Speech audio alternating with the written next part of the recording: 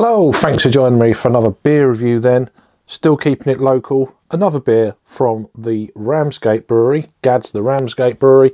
And this is the 2020 edition of their green hop ale, which, according to Untapped, I haven't seen it anywhere on the bottle or anything, but it's saying it's an English pale ale.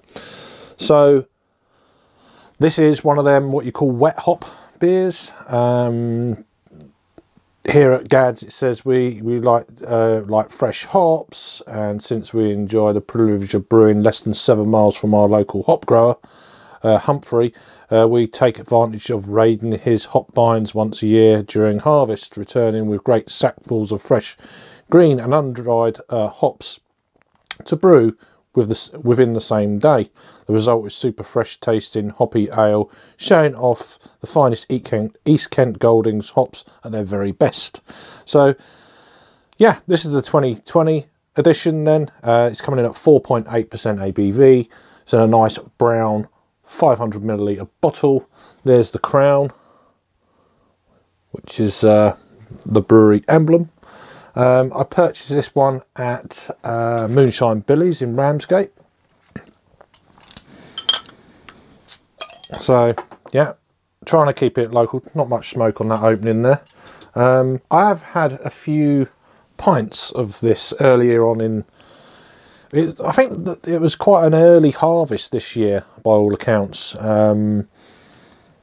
I think it was around, I can't remember what it was about the 3rd week of September, I believe it was first on cask. I had it at the Montefiore Arms, obviously prior to lockdown and a few other things in my life. Lovely clean glass, as per. Watch your ears. So annoying. I must be doing something wrong. I keep thinking I'm... anyway, it's just bubbles. I can handle it. So, hashtag proper glassware. Beer in a glass then. Slightly hazed. Yeah, kind of a lemony orange. Carbonation running up through the beer. Didn't pour much of a head then on this one. Probably the way I poured it, to be fair. But yeah. Had a few bottles of this already this year, so this one's been sitting in the fridge a little while, and yeah, looks really nice. Quite a lot of carbonation actually.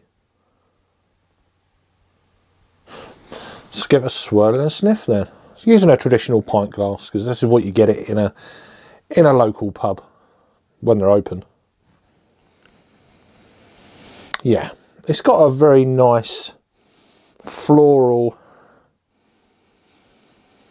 almost perfume-esque ness to it. It reminds me of, there's like a touch of honey in there, very slight sweet kind of aroma.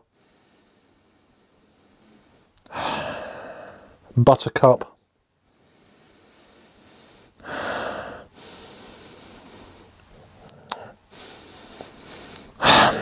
Maybe a touch of red currant, but yeah, really, really nice. Very kind of vibrant.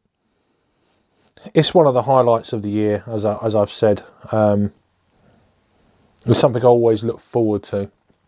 It's probably going to be, it could be my last bottle for this year. We'll have to wait and see. I think they're out at the brewery, but there might be 1 or 2 other selected places nearby. But it smells really good though, so let's give it a try. Cheers, keep safe.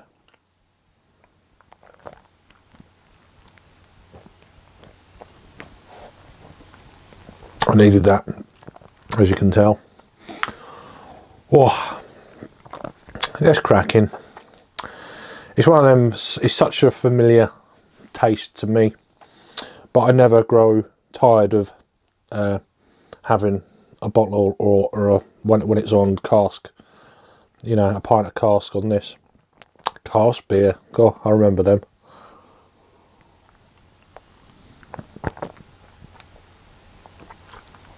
That's so good. Drinkability it's there. It's one of them. Leaving a bit of lace in there. Cracking. It's one of their, for for me, one of the, I mean, it varies slightly from year to year, of course, depending on what kind of harvest it is, whether or not things, the hops get any kind of wind burn or something like that. I think it's wind burn. I remember one year talking to one of the brewers once about it many years ago, and he was saying it all depends. If it's like heavy rain, hailstones can have an effect. If you get a big thunderstorm in late August or something like that, just before the picking month of September. But wind can cause havoc to the hop growing in East Kent, 'cause it can be quite exposed. I think this brewery is near, I think it's near Wingham. I think it's just before Wingham, just past the Ash bypass, I believe. So if you don't know where any of that is, then yeah, I'll let you Google it. But yeah, it's on the south side of the Ash bypass, or on that part of the road. But yeah, it's just one of them beers that it's just obviously very localised. Lots of areas of Kent, well, most of Kent breweries do one every single year.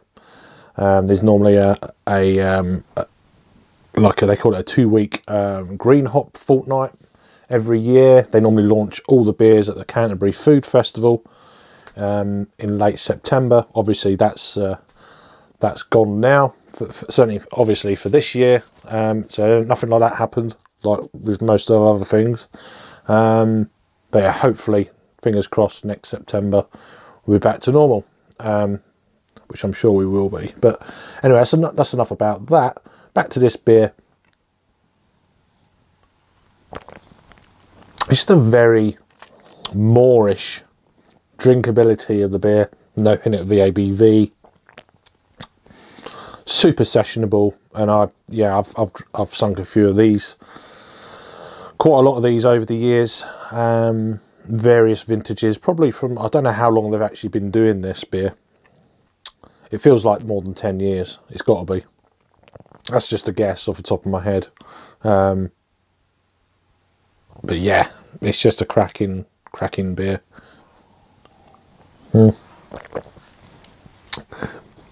Getting a bit of almost honeydew melon quality about it, which is,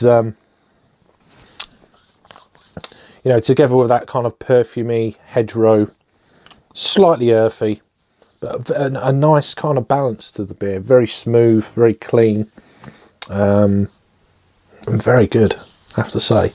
So let me know if you've had this before. It's Gadds, their 2020 green hop vintage.